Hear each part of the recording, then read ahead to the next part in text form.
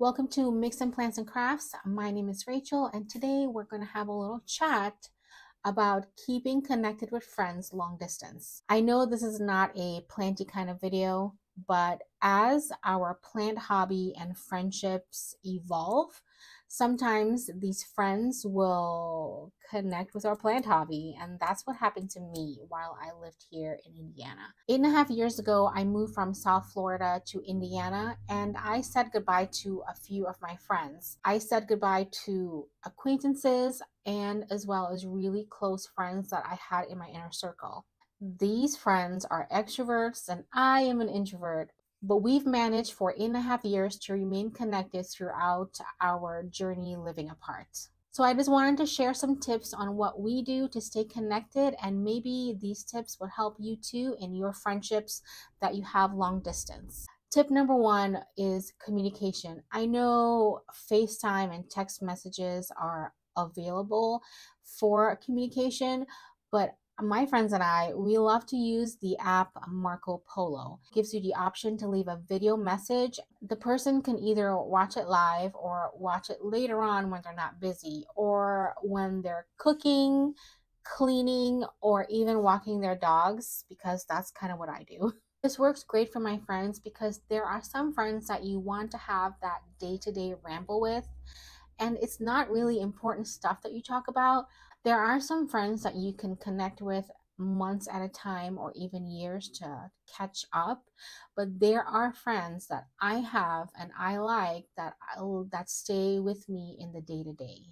Tip number two, send each other relatable memes and reels. This would be for me as an introvert the equivalent to small talk, but it's not as excruciating as small talk because these relatable memes and reels that come through are funny, inspiring, encouraging, provoking.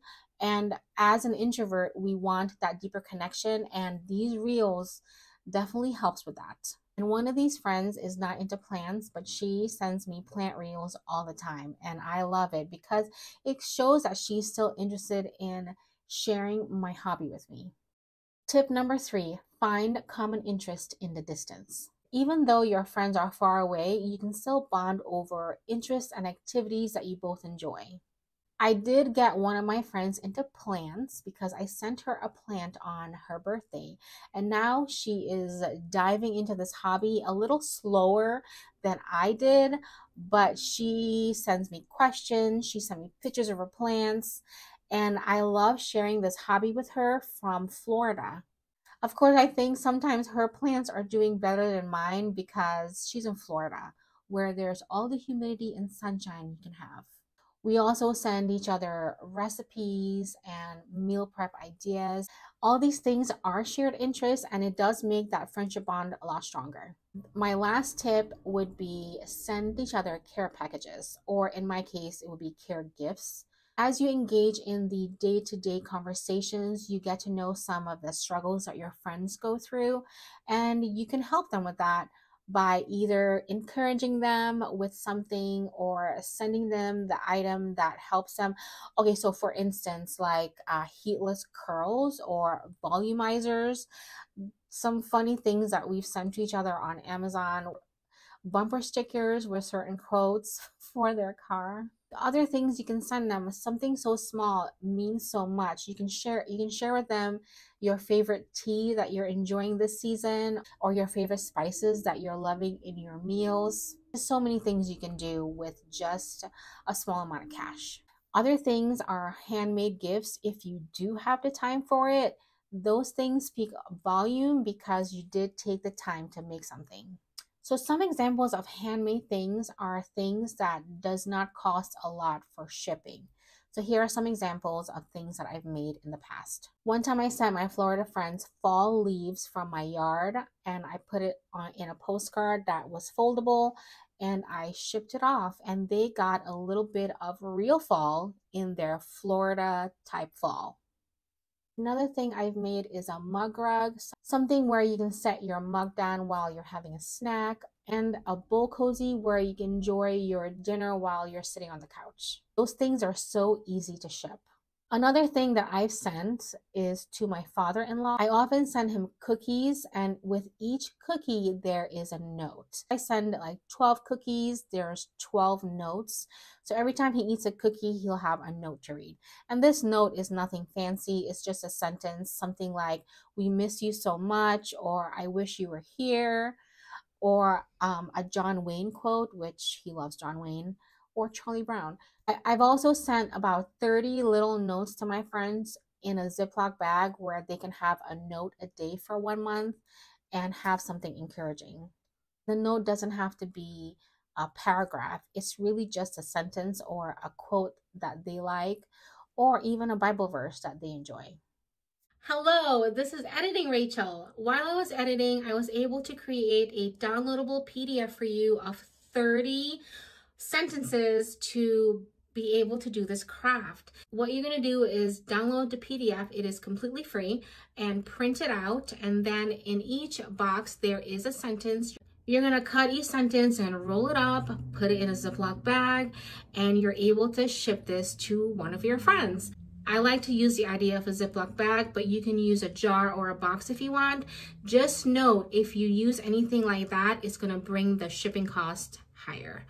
I like to keep shipping costs down of anything I ship. Able to create these notes just from my idea and maybe some Bible verse. I asked some questions. I wanted to keep away from the quotes just because I didn't want to get in trouble with copyright issues. I'm not really sure how that works on YouTube. Hope you're able to use this download or even get inspired to create your own. Whatever it is that you're going to send, if you do decide to send your friend something, I'm sure they will love it. Now, if you do decide to use my downloadable PDF to send, I would love to hear what your friend thought of it. All these are just examples to show your friend that you care from the distance. I feel like friendship as an adult is a little different than when I was a lot younger. It's easier younger than when you're older. So I feel like I want to cherish the friends that I do have and of course make new ones. The friends that I have an established friendship with since the beginning, friends you want to keep around because they've seen you during your unhealthy habits to your healthy habits. Other things you can do to maintain your friendship would be scheduling a FaceTime call. This one would require some planning and scheduling because scheduling can be a little topsy-turvy since everybody's on a different type of schedule and not everyone is on the same life stage that you're in. Some people have kids and that's kind of hard to do with kids around.